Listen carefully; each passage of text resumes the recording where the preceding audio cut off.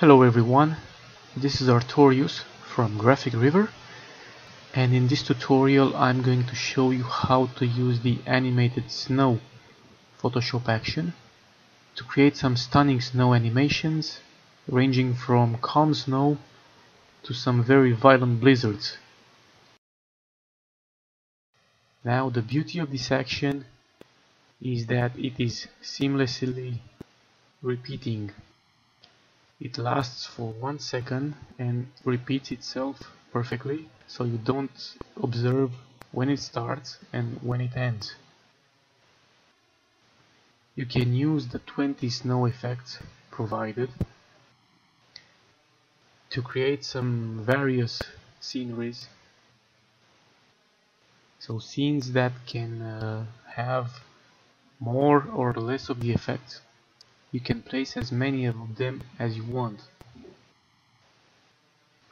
This is a sample scene created using 3 snow effects. You can see it playing.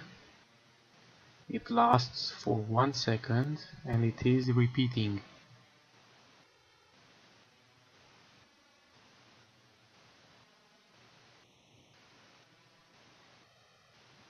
Notice you don't notice when it starts and when it ends. You can save this effect you are creating using the action as an animated GIF, or you can render it as a video directly from Photoshop.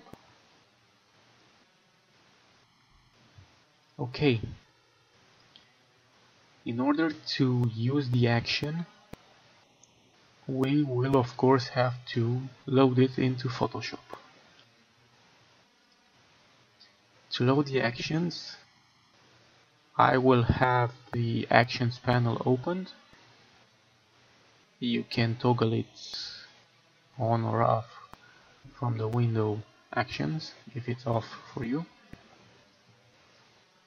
Click here and load actions, and we will load the animated snow Photoshop action. It was already loaded for me, but I loaded it another time. You can see the action here in the folder. What the action does, basically it's allowing you to place the snow effects very easy. So in order to demonstrate the use of the action, I'm going to delete these 3 layers that I have, leaving me a JPG image, the original image.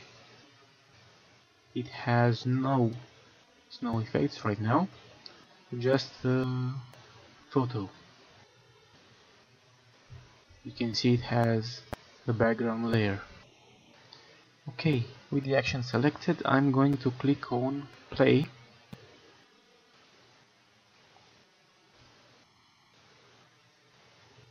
And we will be prompted for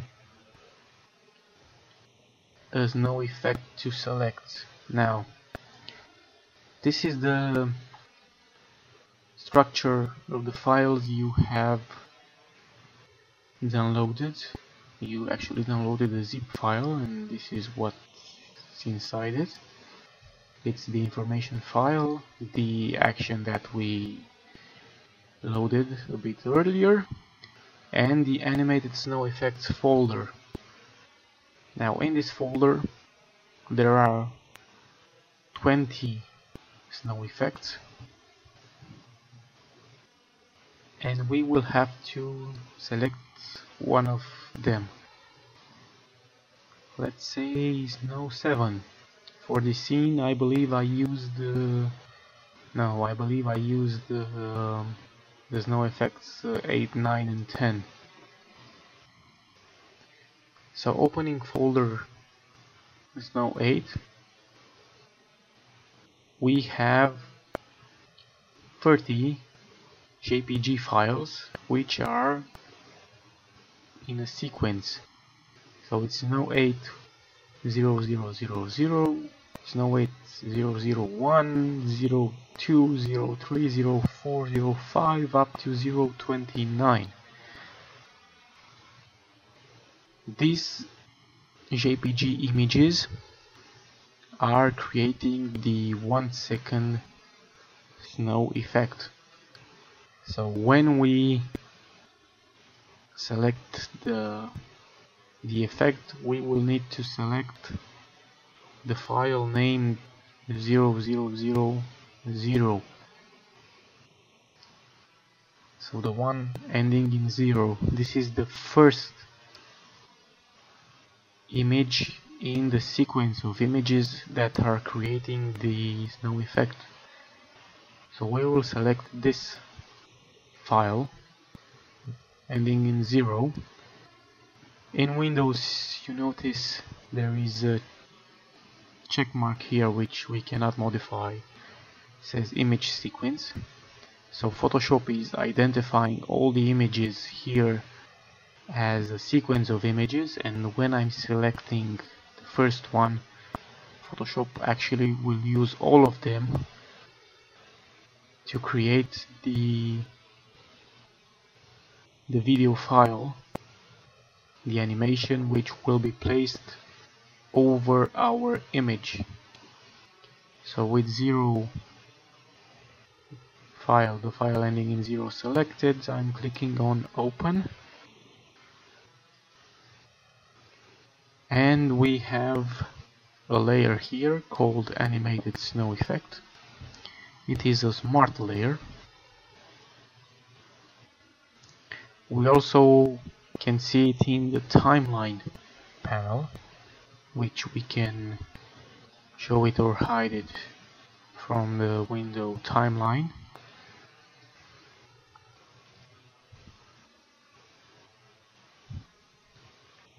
So we have this file in the timeline. We can click on play right now. First it is rendering the file, and now it is playing. And you can see the animation.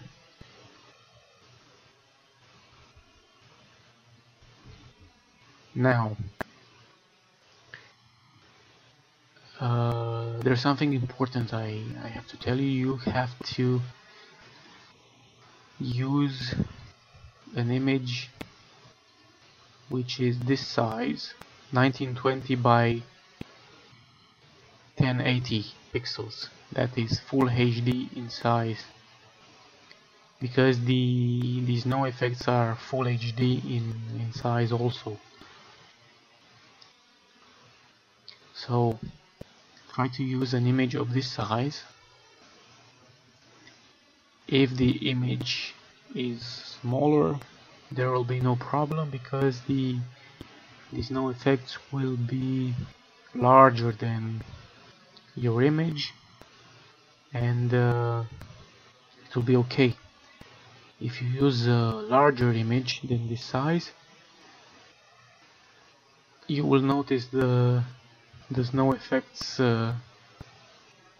have edges.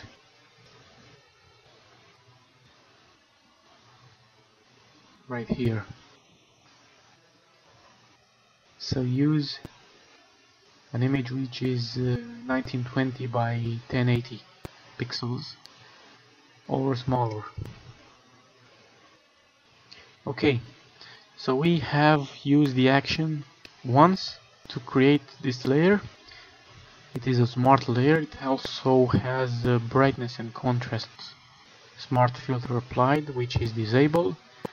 You can enable it for some extra opacity, that is visibility, of the effects. It is a brightness and contrast filter, and you can make the snow effects more visible. Okay, as I said, you can create a scene where you have multiple snow effects. You only have to play the action again to select another snow effect, Snow 9 in this case, and bring it into the scene. And again, Snow 10. You can make the effect more visible by toggling on the brightness filters. And now clicking on play, rendering, and playing, and you have this result.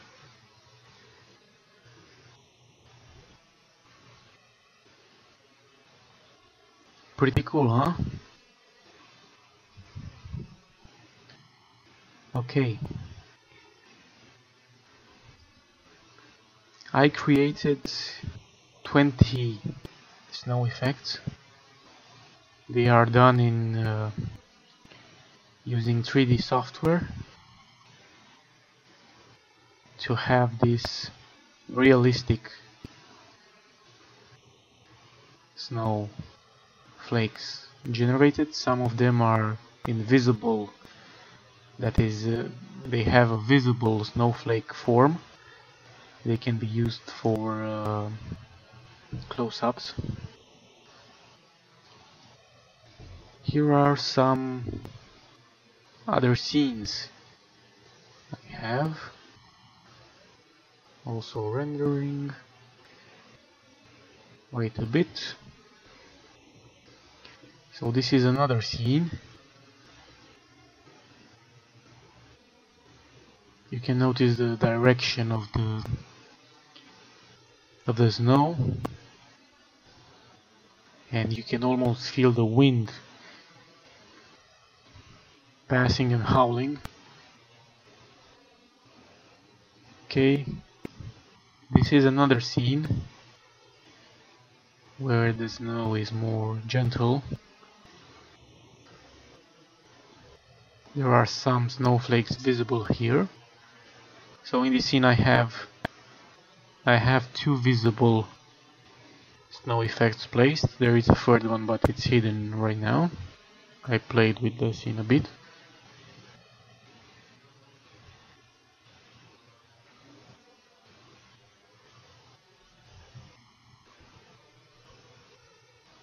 So it's perfectly looping.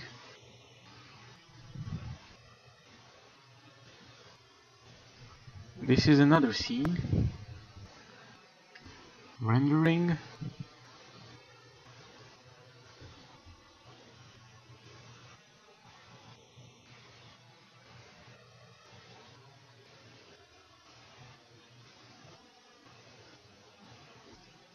And another scene.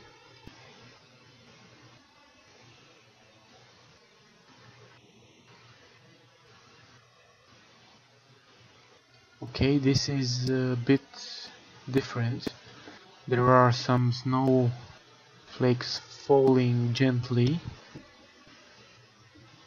and some of them are flying towards us.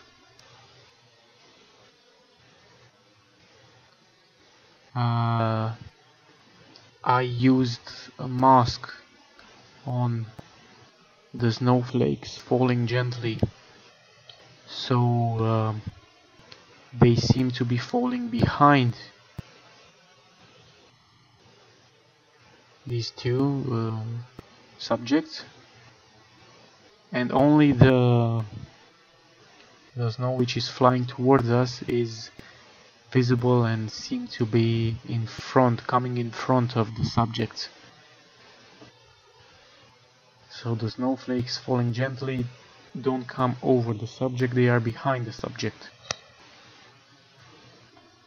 To do that, I only created on layers such as this one. I created a mask, and in this mask I brushed with an opposite color, being black, using a brush. I brushed the contour of the subject. So using the mask I can hide part of the layer. You can see here.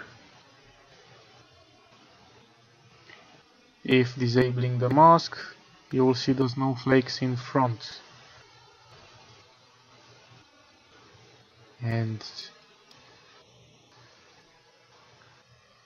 the result is different.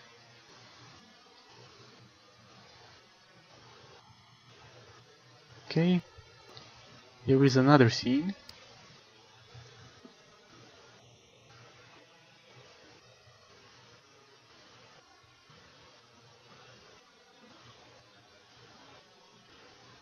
This is a bit more violent.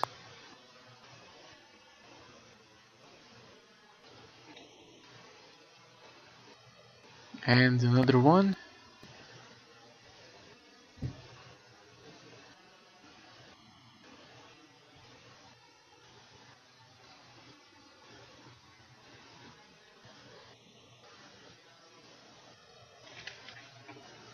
And one more.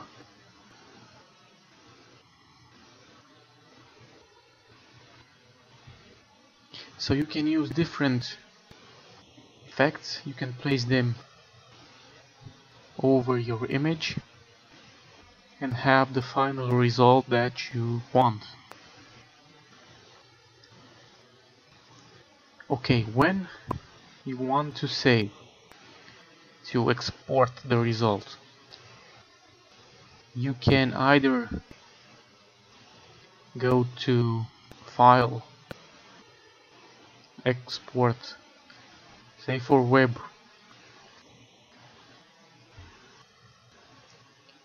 and using a smaller size, something like 600, and export as a GIF, which will be animated. It is first rendered, and you can set the animation looping to forever. This is how it looks. You can play with the settings to achieve more quality or less file size. So you can save it as an animated GIF, which you can see it is perfectly repeating. You can save it in any size, but a larger size resolution will increase the file size.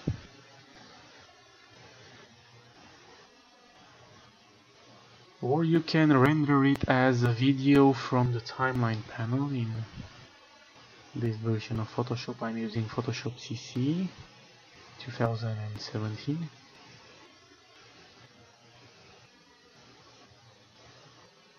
And you can render it as video using Adobe Media Encoder if you have it installed, and render it in full HD. And you can use this 1 second composition in your videos. You can repeat it as many times as you want, place it in a video editor and use it in your projects, whatever your needs might be.